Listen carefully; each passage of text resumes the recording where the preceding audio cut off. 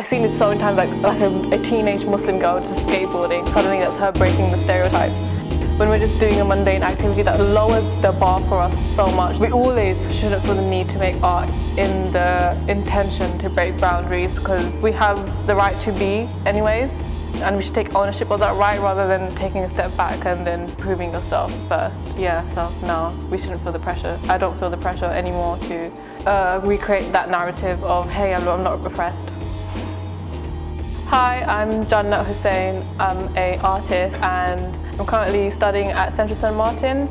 I make loads of different types of art. So it started off as a hobby, and then when I got into secondary school in GCSE time, it became so much more important to me. And then when I got into A-levels, that's when it's like boom, it hit me like, yes, I want to be an artist. So when I applied to Central St Martin's, at first I was being really self-depreciating, like, oh, I'm only going to get in because they need a hijabi brown woman to be in their unis. And it was like such a shit mindset to have about yourself. We sometimes fall into this place where we stereotype ourselves or make ourselves a token as a way of validating that self-doubt. I was involved in another exhibition called The Beauty of Being British Asian, seeing people explore the similar thing, which was being part of a dual identity and being from two places and having two places of influence on one person. It was just amazing. That was hosted by Burnt Raw Tea magazine. Through that I had the opportunity to show at the late Tate. Yeah, that was also really overwhelming, just to have my work shown at the Tate Britain, and when I still don't have any of my work online yet. I haven't taken part in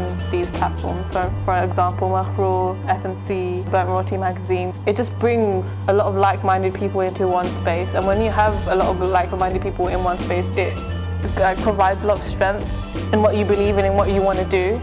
The creative industry is all still very Eurocentric, and there is progress being made, but we shouldn't have to wait for that progress to happen. We're in a position where our art isn't censored. We should go out and do shit. Like, we have the means to do it, so why not? Like, we shouldn't wait around. And even if you do wait around, it's like, hey, you can have a piece of our cake, when what's the point? You can make your own friggin' cake, you know? If we have more people of colour in the art world, we're more likely to be represented in the things we see, in the art forms that we see on TV, in magazines. We can't wait around expecting white industries to represent us, because one, they probably don't know how to represent us. Two, when they do, they somehow still mess it up. So by bringing more people in and recreating our own platforms, we can put our own things out there. There's so much a person can gain from just seeing themselves represented. For instance, when I came to art school and I saw two other hijabis, just seeing that was like, wow, like, yes, I'm not the only one. That's like a small example of how it feels to be represented. So if you have a platform like FMC, they very much do validate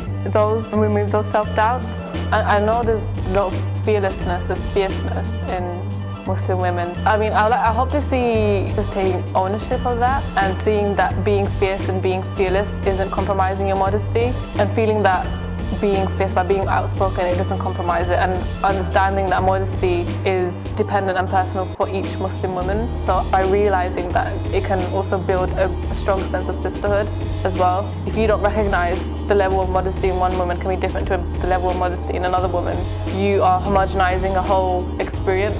So by recognizing that modesty is basically subjective as well, I feel that's really important as well. Yeah.